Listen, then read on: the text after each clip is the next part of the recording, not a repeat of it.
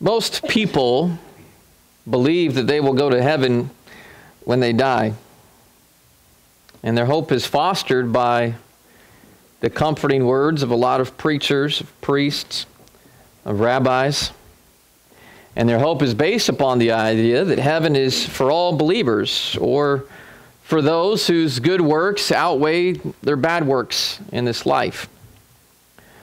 But I want to ask the question here this morning, are such hopes well-founded? Are most people going to go to heaven when they die? Is salvation based upon good works? Is it based upon faith only? I want you to take a look at some of the words of Jesus, because Jesus offers to us a few ominous warnings that I think if more people who claim to be religious took a look at, they might change their views a little bit about who's going to heaven. And they're found in Matthew chapter 7. Matthew chapter 7 and verse 13. Jesus says, "Enter by the narrow gate, for wide is the gate and broad is the way." You're good. You're good. I'm good. Yeah, thank you. By the way, the slow turning of the songs was not Rhiannon's fault. The clicker. It's the clicker's fault. So don't want to give her any blame. Actually, was it on? Did you turn it on? I just turned it on. Okay. I just want to make sure it was on. Because if it's not on, it won't work. Okay. All right. So, Matthew chapter 7 and verse 14. We'll start with verse 13. "Enter by the narrow gate, for wide is the gate, and broad is the way that leads to destruction, and there are many who go in by it. Because narrow is the gate, and difficult is the way which leads to life, and there are few who find it." Do you hear that? If you take a listen to the words of Jesus, it doesn't sound like he's saying there's going to be more people going to heaven and finding eternal life than there are going to condemnation. He actually says there's more people headed for destruction and condemnation than there are eternal life. There's only few who are going to find it. Take a look at what he says a little bit later in verse 21. It's here on your screen. "Not everyone who says to me, 'Lord, Lord,' will enter the kingdom of heaven, but he who does the will of my Father who is in heaven will enter. Many will say to me on that day, 'Lord, Lord, didn't we prophesy in your name, and your name cast out demons, and your name perform many miracles?' And then I will declare to them, 'I never knew you.'" The term "know" in the Bible is a term that suggests relationship.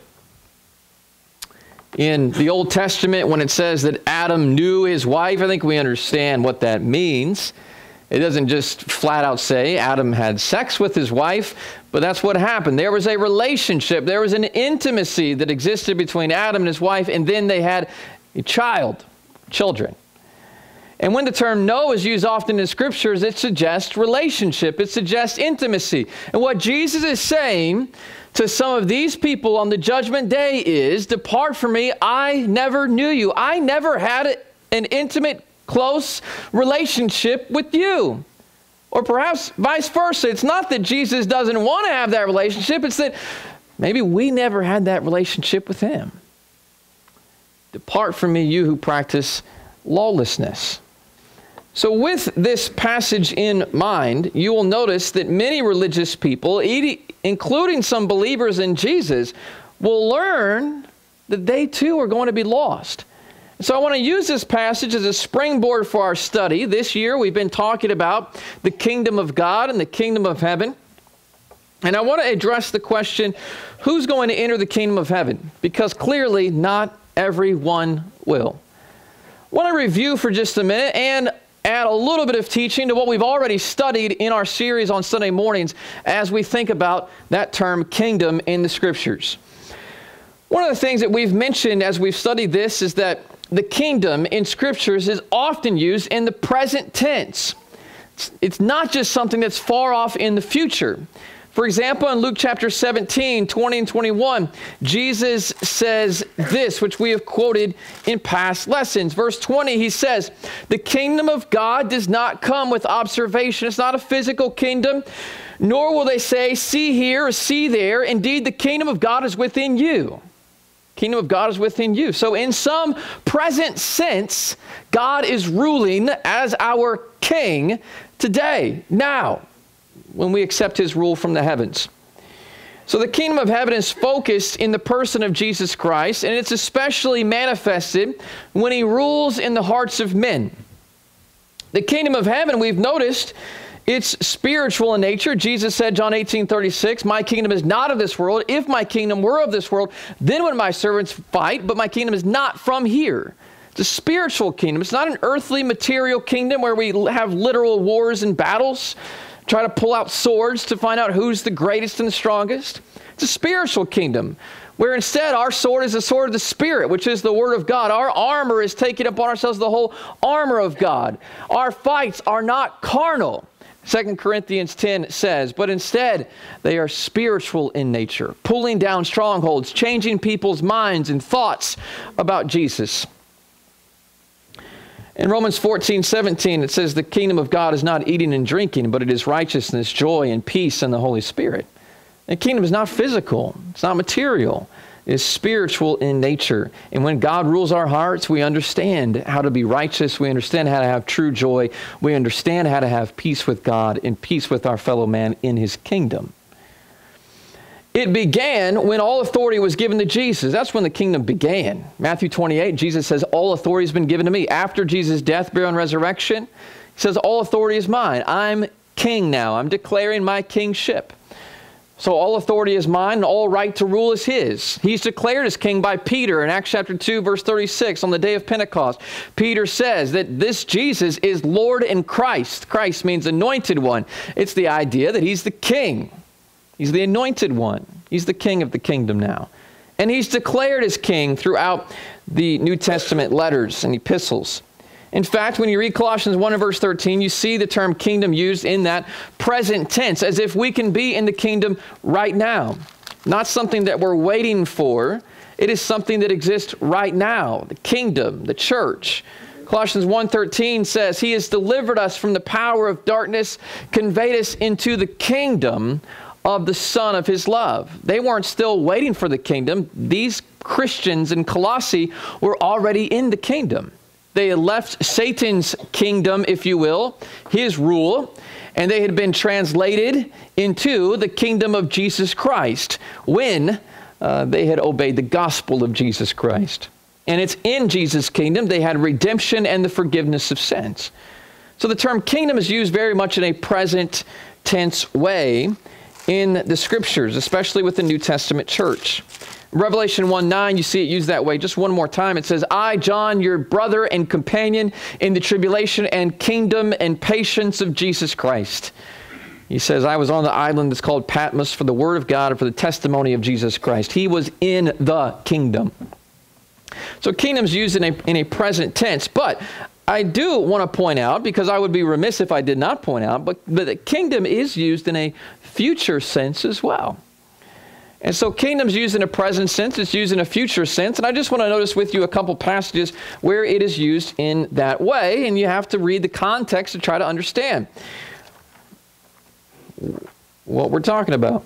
Look at Matthew chapter 13. We're going to take a look at a lot of these kingdom parables later in a series, but I'm going to give you a head start by looking at verse 40 as Jesus explains the parable of the tares. He says in verse 40, "As the tares are gathered and burned in the fire, so it will be at the end of this age." So here we are living in this present age, but what's going to happen at the end? Jesus is clearly looking ahead to something future. Something that's going to happen at the end of this age. When did this age end? Well, when Jesus returns, 1 Corinthians 15 says, "The kingdom will be delivered to God the Father, who has all rule and authority." At the end of this age, when this world is burnt up and we are all standing before the judgment seat of Christ, that's when this is going to happen. Verse 41. "The Son of Man will send out his angels. They will gather out of his kingdom." So he does admit there is such a thing as a kingdom that exists, but they're going to gather out of his kingdom all things that offend and those who practice lawlessness. You're going to be pulled out of the kingdom. He says in verse 42, they will be cast into the furnace of fire. There will be wailing and gnashing of teeth.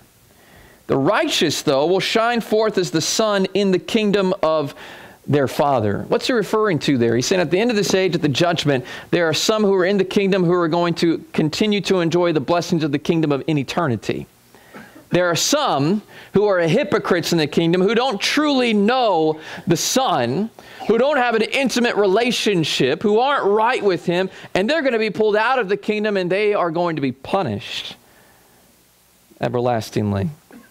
That's what Jesus teaches in Matthew 13. He's looking ahead to a future sense of the kingdom. Take a look at 2 Peter chapter 3. 2 Peter chapter 3, where we see this same idea. It says in verse 10 of 2 Peter 3, it says, the day of the Lord will come as a thief in the night. And I said that's what we're referring to. I think that's what Jesus is referring to in Matthew 13. The day of the Lord will come as a thief in the night, in which the heavens will pass away with a great noise. One of the points I want to make to you, by the way, with this, is that a thief doesn't tell you when he's coming. It's a surprise. It's not a good surprise either. Thief doesn't tell you. There's no warning. Now, the day of the Lord, when the Lord returns, this is going to be like a thief. In other words, there's not going to be any warning. There are a lot of people, they want to look at passages like Matthew 24, and they want to pretend that Matthew 24 is about the end of all time. That's not what Matthew 24, the first half of that chapter, is about. It's about the destruction of Jerusalem. There was going to be warnings before Jerusalem was going to be destroyed. When the end of the world occurs, when Jesus returns and this earth is burnt up, there is going to be no warning signs. The day of the Lord will be like a thief in the night. And if you have questions about that, we can study it. But in which the heavens will pass away with a great noise, and the elements will melt with fervent heat. Both the earth and the works that are in it will be burned up. What are we talking about here? This earth, the elements. It's very specific to mention that. They're going to be burned up. This earth is going to be destroyed. What happens at that point? Well, he says in verse 11, since all these things are going to be dissolved, all your houses, all your money, all your banks, all your clothes, all your material things, everything in this earth is going to be burnt up. Since that's going to be dissolved, what manner of persons ought you to be in holy conduct and godliness? He's encouraging them, don't put your trust in things here on this earth. You need to put your trust in the everlasting kingdom of Jesus Christ and be a holy, godly person preparing for that moment. He says we should be looking for and hastening the coming of the day of God, because of which the heavens will be dissolved, being on fire. The elements will melt with fervent heat. And nevertheless, we, according to his promise, we look for new heavens and a new earth in which righteousness dwells. There's something that we are looking ahead to in the future. And that's one of the things that motivates us to be part of his kingdom. The kingdom of heaven, if we were to make it as simple as possible, the kingdom of heaven was inaugurated on the day of Pentecost, when the first gospel sermon was preached in Acts 2. It will be culminated when Jesus returns to deliver it back to God. And you read about that in 1 Corinthians 15, verses 23 through 28. Take a look at it. We're going to look at a few of these verses, and then we're going to get to the main text. But we want to clarify what the kingdom is and what it's referring to here in this passage. 1 Corinthians 15 verse 23, it says, each one in his own order. He's talking about being raised from the dead. Christ is the first fruits. Christ was the first one raised from the dead. Afterward, those who are Christ at his coming. When are we going to be raised from the dead? When Christ returns. People have the question, what happens when I die? Well, this passage gives you a pretty good idea. Okay? When Jesus returns, then you are going to be raised. And then comes the end. Verse 24. What's going to happen at the end? When this earth is destroyed and all the elements are burned up, it says he will deliver the kingdom to God the Father. And he's going to put an end to all rule and all authority and all power. All the rulers, all the kingdoms, all the governments, everything we know here on earth, it's gone. And now it is just the kingdom of God. We will be delivered to his kingdom in eternity.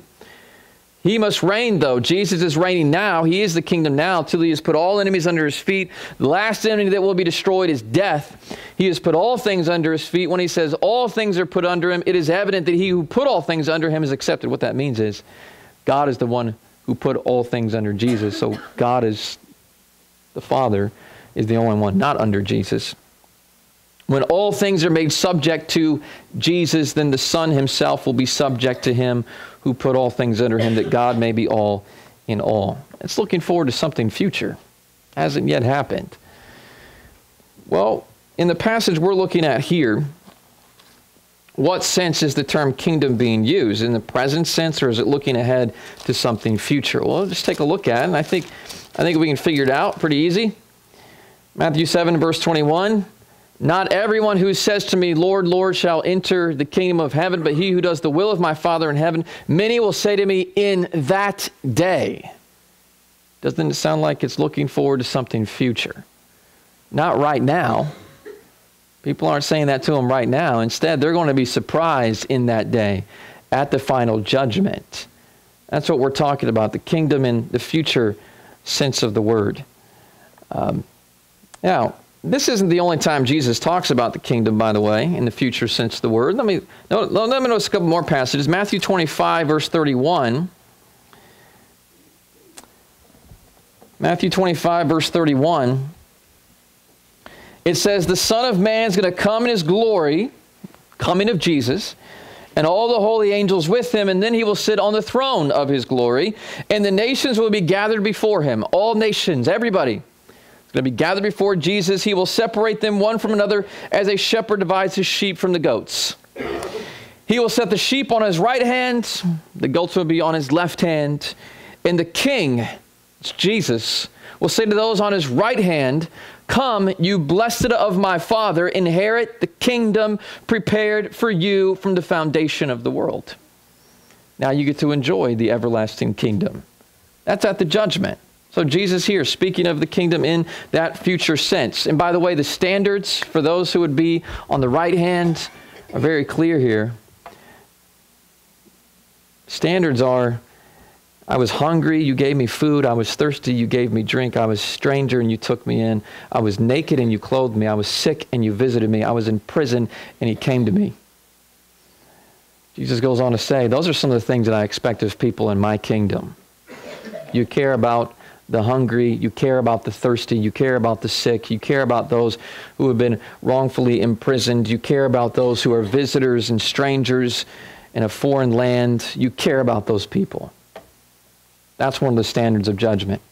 That's one of the ways we know we have an intimate relationship with Jesus. We care about people.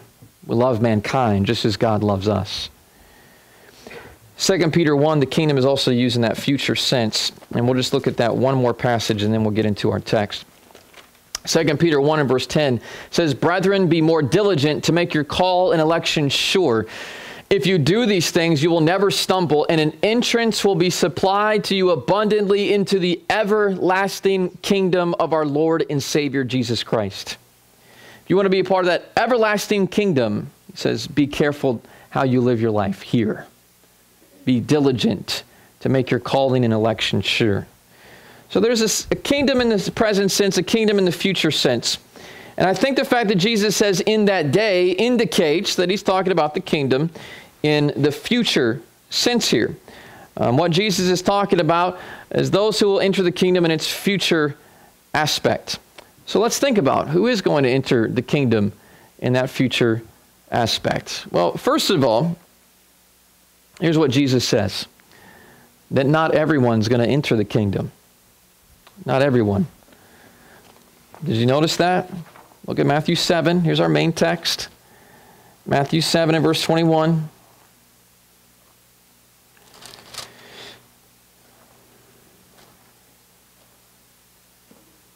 Not everyone. That's how it starts. Who says to me? Not everyone. So, universalism, the claim of universalism is that everybody is going to be saved. And the reason why, in fact, the proof text that's used by those who are universalists to try to argue this is 1 Timothy chapter 2, verses 3 and 4. Here's what 1 Timothy 2, verses 3 and 4 says. It says in verse 3, "This is good and acceptable in the sight of God our Savior, who desires all men to be saved and to come to the knowledge of the truth." Is it true that God desires everyone to be saved? Absolutely. But does that mean that everyone is going to be saved? Those two things they don't equate. God can desire everyone to be saved and yet everyone not be that way. Look, if I'm a school teacher, I desire that every single person get an A+ in class. Does that mean that everyone in my class is motivated enough to work their tails off to achieve that? Some of you teachers out there, you know the answer to that. Clyde's cracking up. Clyde knows the answer to that. Right, Clyde? Just because as a teacher you want everybody to get an A+, doesn't mean that everybody's going to get it. There are some things that you're going to have to do to accomplish it. There's some sacrifices that you're going to have to make. There's some trust that you're going to have to put in your teacher in order to achieve that. Not everyone. And so though God desires all people to be saved, it doesn't mean that all will be saved. Now there's others, they'll easily concede that they'll say, well, of course, we know there are horrible sinners. God certainly is not going to save people like Adolf Hitler and Stalin and mass murderers like that, the Ted Bundys and stuff like that. They have a hard time comprehending. God surely, people who are just impenitent rapists, and we see and we conceive of those things as the horrible sins. And by the way, for every one of those sins, God could actually forgive those things. But you've got to be willing to turn and have a relationship with Him and repent. But a lot of people, they can see that. They can say, I get it. Not everybody's going to be in heaven. So I hear that. But a lot of people have the idea that everybody's going to heaven. There are a lot of preachers, because they don't want to hurt anybody's feelings, at nearly every funeral they've ever preached, they pretend to know the eternal destination of even the most remote stranger. I was called a couple years after I moved here. I was called and I was asked to do a funeral. And the family said to me, they said, we wanted you to do this funeral because this man, he had come to your church a few times.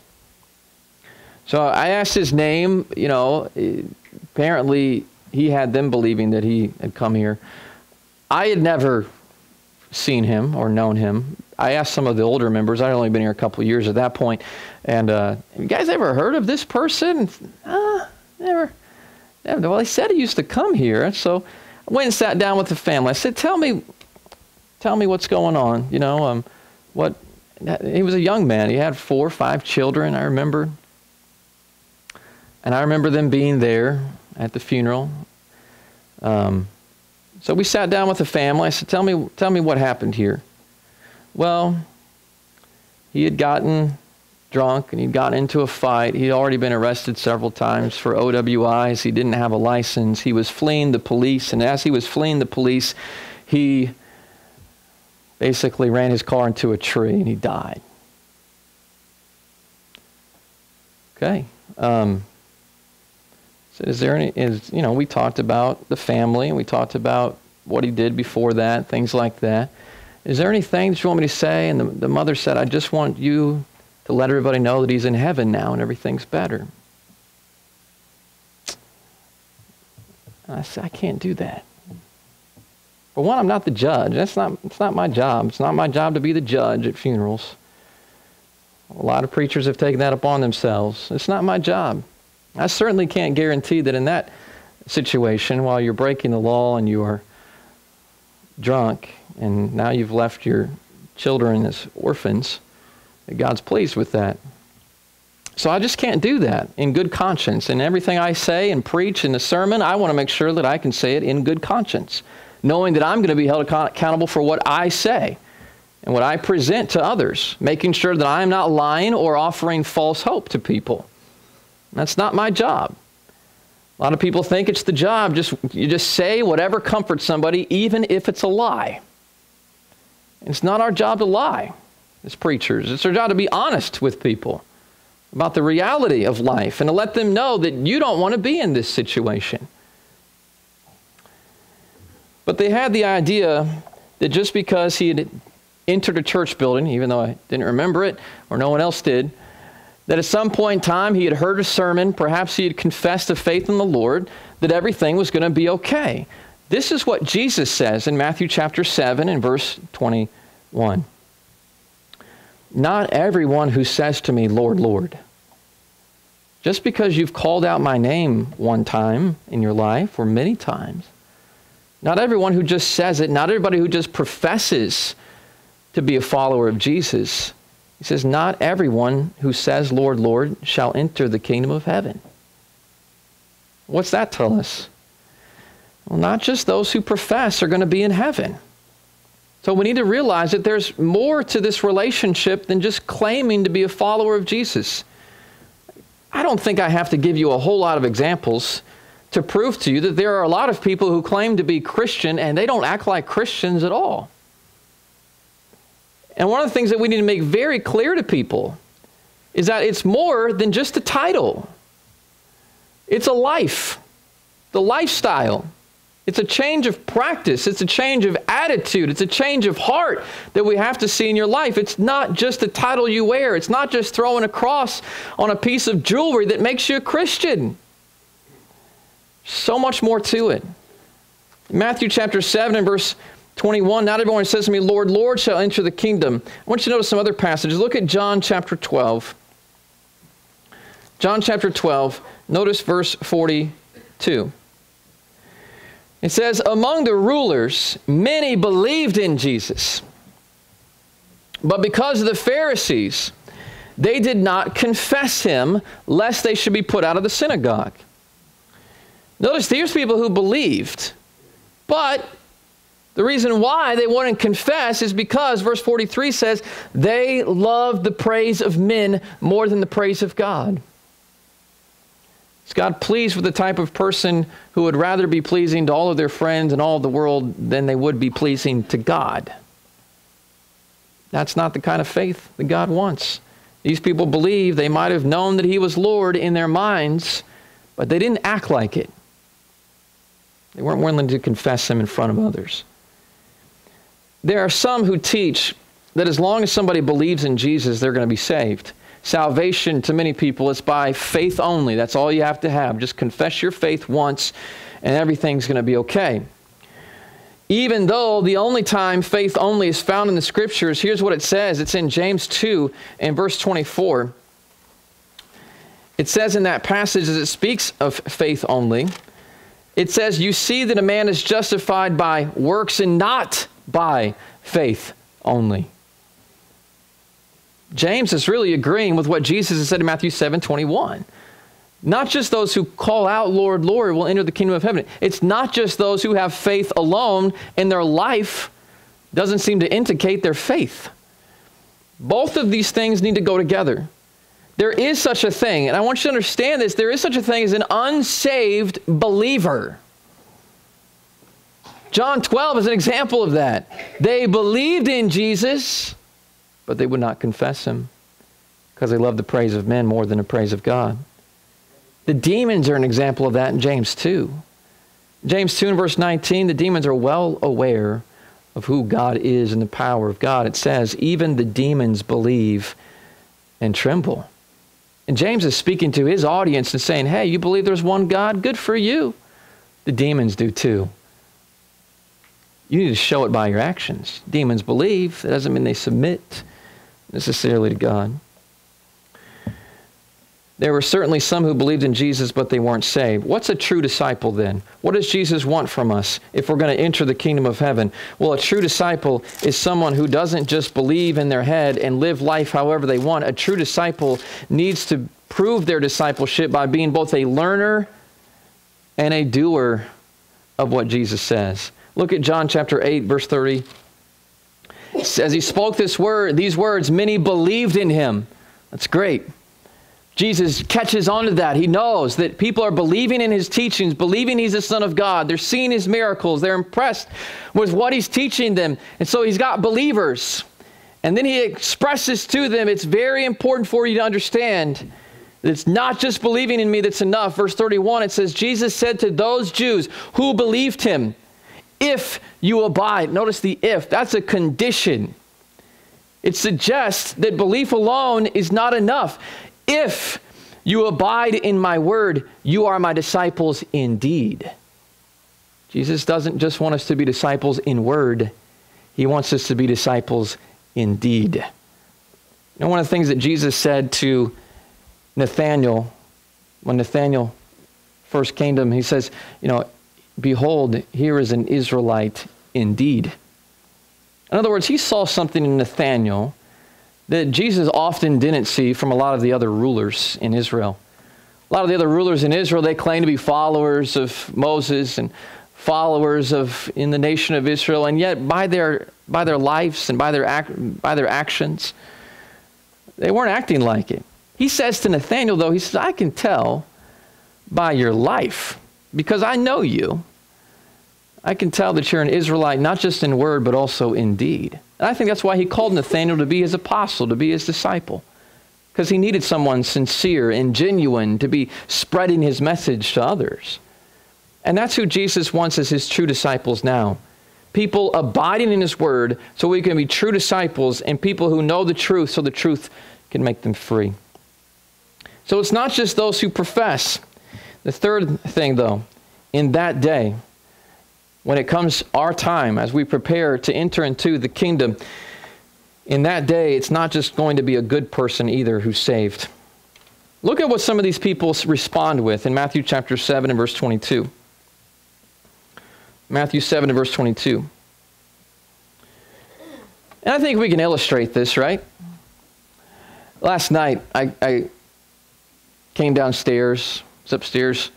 I think I took a nap yesterday. Yes, I did. It's a rare thing, but it was wonderful. Took a nap yesterday. Come downstairs. The kids were downstairs. They're watching Princess and the Frog or something. Zoe got hungry. Zoe, their instructions actually, before I took that little nap and earlier, were to clean the kitchen. Clean the kitchen. We'd had a big day. Want the kitchen spotless, want the floor swept, want the dishes in the sink. You know, we just need you to do that. And they'd done that before I napped off. Come downstairs, Zoe. She's got Chex Mix boxes all over the table. She's got peanut butter out. She has granulated sugar instead of confectioner's sugar. And she has chocolate. She has melted down chocolate in the oven and has a saucepan full of chocolate. And she is putting together puppy chow. She's making puppy chow.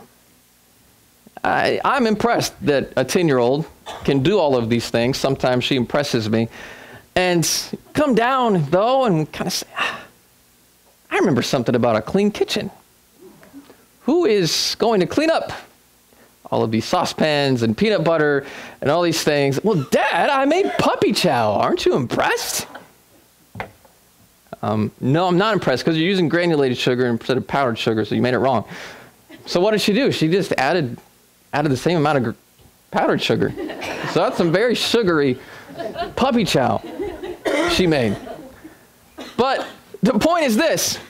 The point is this. You come down and you say to your children sometimes, didn't I say I wanted a clean kitchen? And they say, but hold on, this is a good thing that I'm doing here. No, a good thing would be that I walk downstairs and I don't have to clean up a dirty kitchen again.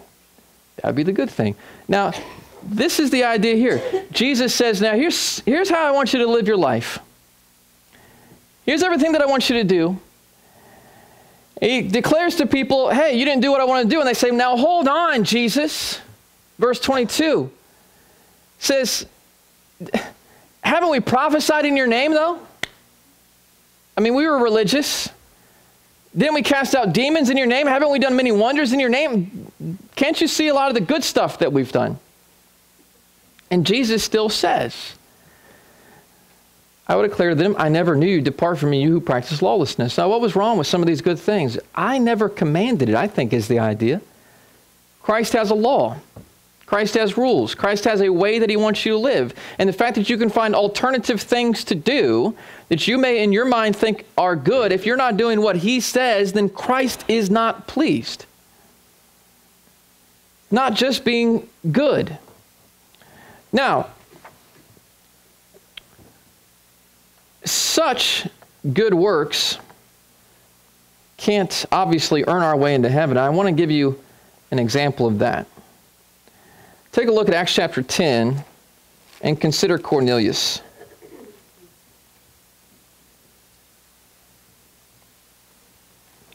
Consider Cornelius. In Acts chapter 10, if there was ever a good guy, it's Cornelius. He's a good guy. Take a look about him. Acts 10 verse 1. There was a certain man in Caesarea called Cornelius. He was a centurion of what was called the Italian regiment. He's a military man. Centurion was a leader over 100 people, so he was a trusted military leader. He was a devout man. You can be a military man and be a devout man. He was a military man and a devout man. He was one who feared God with all his household. So he's leading his family to have a God-fearing attitude. And we can respect that. He gave alms generously to the people. He's a giving man. He helps people out. He's charitable. He prayed to God always. He's a praying man. About the 9th hour of the day, though, he sees clearly a vision, an angel of God coming in, saying to him, Cornelius. When he observed him, he was afraid. He said, what is it, Lord? He said, your prayers, your alms, they've come up for a memorial before God. In other words, God does notice Cornelius. Stop noticing you. You're a good guy. He says, send men to Joppa and send for Simon, whose surname is Peter. Now, a lot of people, if they were to preach the funeral of Cornelius, what they would say is, this guy was a giving guy. This guy he prayed. This guy had a good family. This guy served our country. Surely he's in heaven. But I want you to see something about Cornelius, and that is that Cornelius wasn't saved.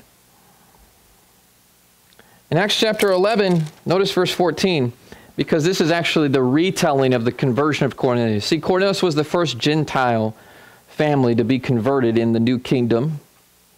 They started with the Jews, then they brought the gospel to the Gentiles. Peter, in Acts 10, converts Cornelius to be a believer in Jesus. In Acts 11, he retells the story to others so that they can start teaching Gentile people. And in Acts chapter 11 and verse 14, as he retells it, he says, he told us how he had seen an angel standing in his house who said to him, send men to Joppa and call for Simon, whose surname is Peter. Why? Why do you need to call for Simon Peter? This is a good guy. If he's already headed to heaven, why does he need to call the apostle Peter? Verse 14 gives you the answer. Because Peter is going to tell you words by which you and all your household will be saved. Because God wants you to be saved. And right now you're not. You see, Cornelius hadn't yet heard about Jesus. He hadn't yet submitted himself to Jesus. By turning from his sins, as good as he was, he had sin in his past. By being baptized into Jesus Christ to start his new life and his new journey. And indeed, he was baptized. If you read Acts 10:47, it says that he commanded them to be baptized in the name of the Lord. And they asked him to stay a few days. So he's baptized. He hadn't yet obeyed Jesus Christ and what Jesus Christ requires of those who will be saved. What does this passage teach us? This passage teaches us that merely being good or religious is not the standard. Cornelius was religious and he was good, and yet he was not yet saved. He was after he did what Peter told him, the apostle, but not before. That's why he needed to hear words. That's why you need to hear the preaching of the gospel. Turn back to Matthew chapter 7, and I want you to notice the broader context of Matthew 7. Jesus says in verse 22, all these people are going to say to him, Lord, haven't we done this and haven't we done that? What was Jesus just warning about before he gets to this text in this big sermon that he's preaching here? Where in verse 15, he says, beware of false prophets. He says you need to realize there's such a thing as false teaching. There's such a thing as people who are going to tell you that everything is okay with your life and that you're saved, but you need to check and make sure that it's consistent with Jesus' teaching. Beware of false prophets, he says. They come to you in sheep's clothing. Inwardly, they are ravenous wolves. It's sad to think that there might be wolves in the church. But there are. Jesus tells us there are.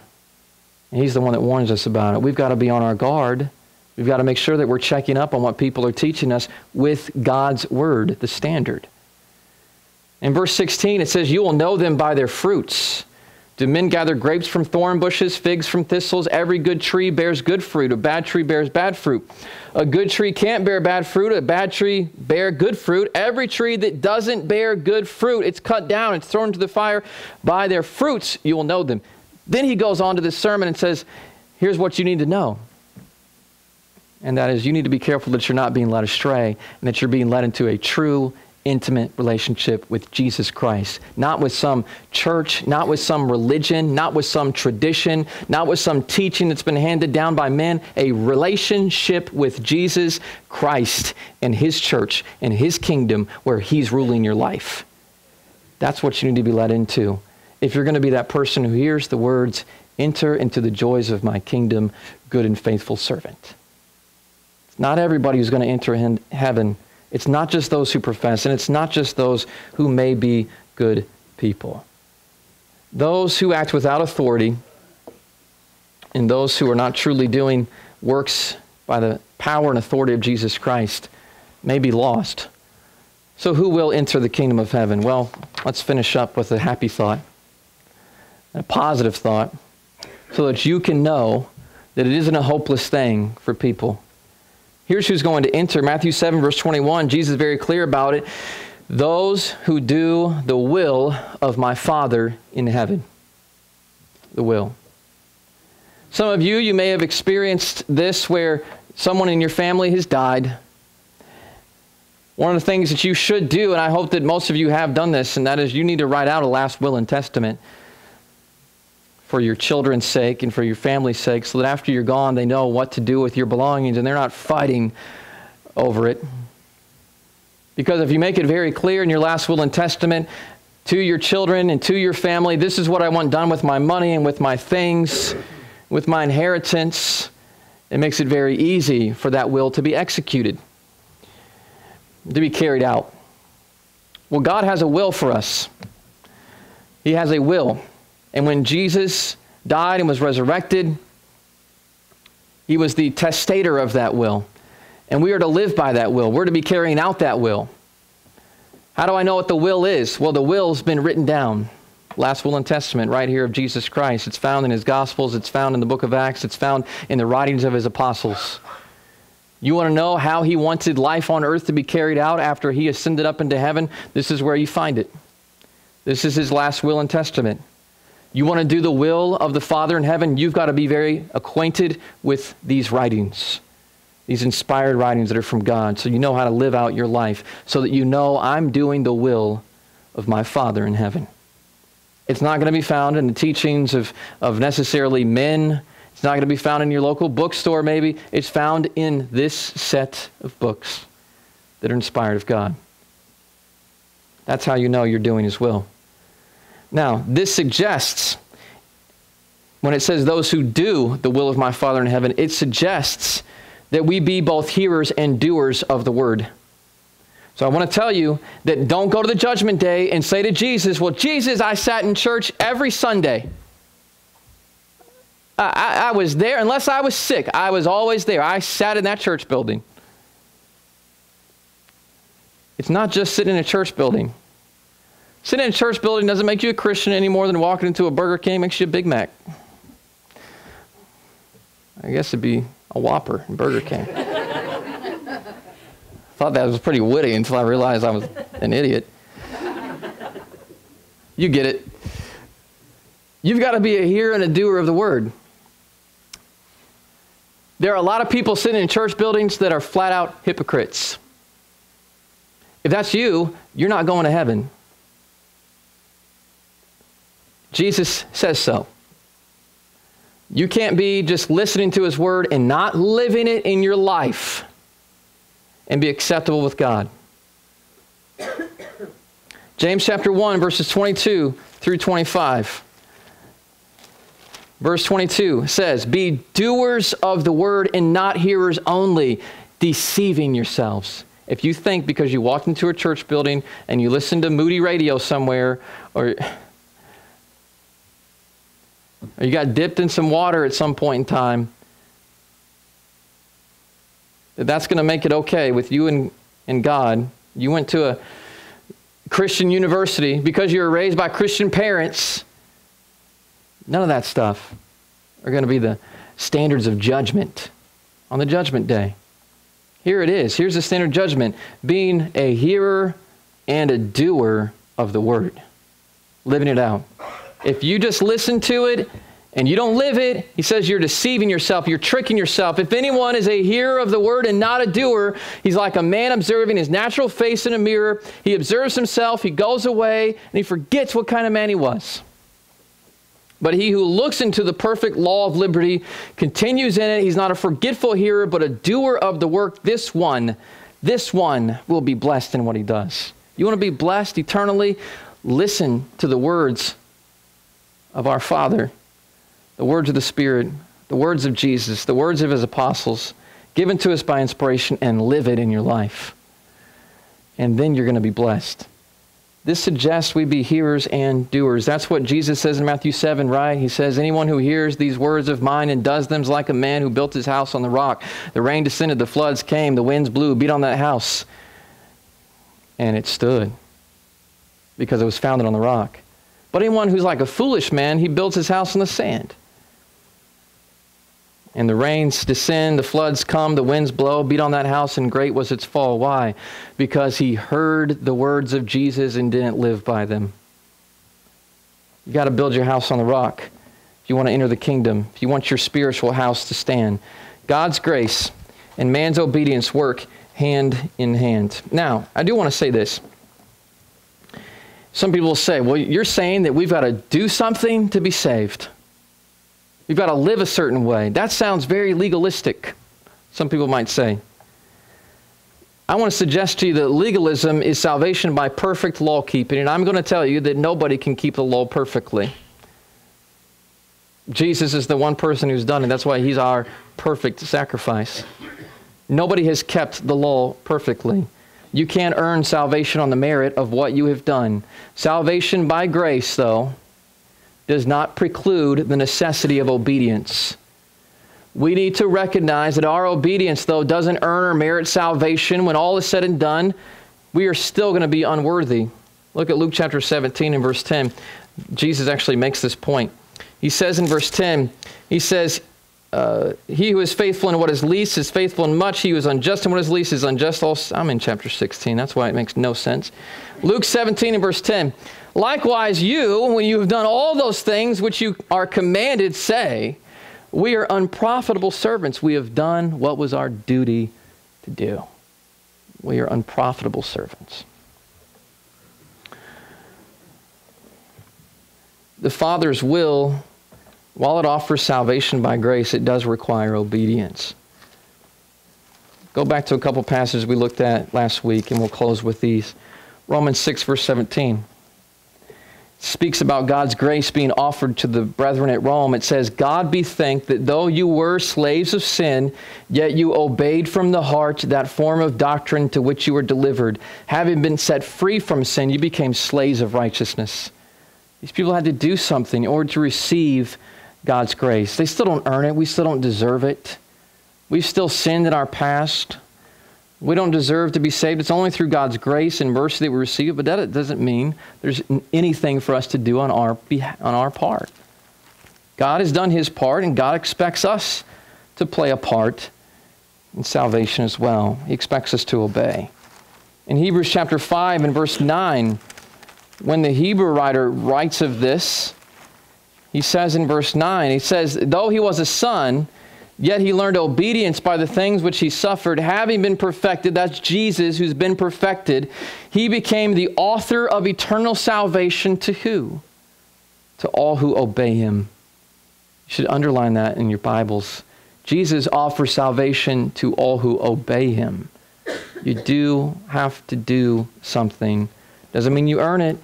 It just means you've met the conditions that Jesus, the author of eternal salvation, have laid out. Christ is going to come in judgment against those who don't obey the gospel. So who's going to enter the kingdom of heaven?